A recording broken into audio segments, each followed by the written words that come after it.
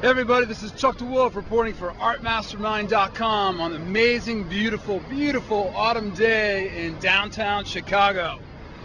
Behind me is Calder's Pink Flamingo. It's great to see urban work, even if it's historic. Just kicks butt.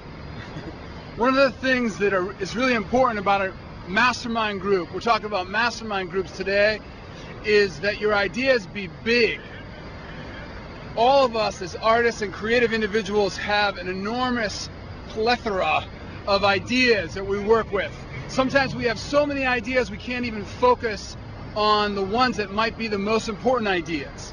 It's really, truly important to get really specific and choose those big ideas, those one or two big ideas that you might use over the course of a year and work on them, chip away on them.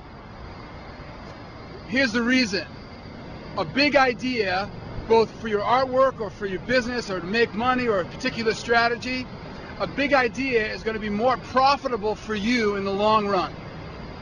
And you can spend time focusing on that one big idea, those two big projects over the course of a year, and work with an art mastermind group to continue to adjust and strategize and learn. You might have to fail several times before you actually are able to access what you're getting at. But a big idea, it's really important to aim big, to aim real big.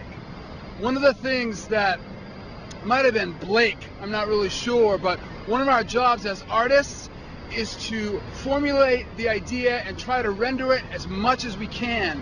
One of the, if you're shooting for 60% of an idea, you're going to get 20%. If you're shooting for 120%, you might get 80%. You hear what I'm saying?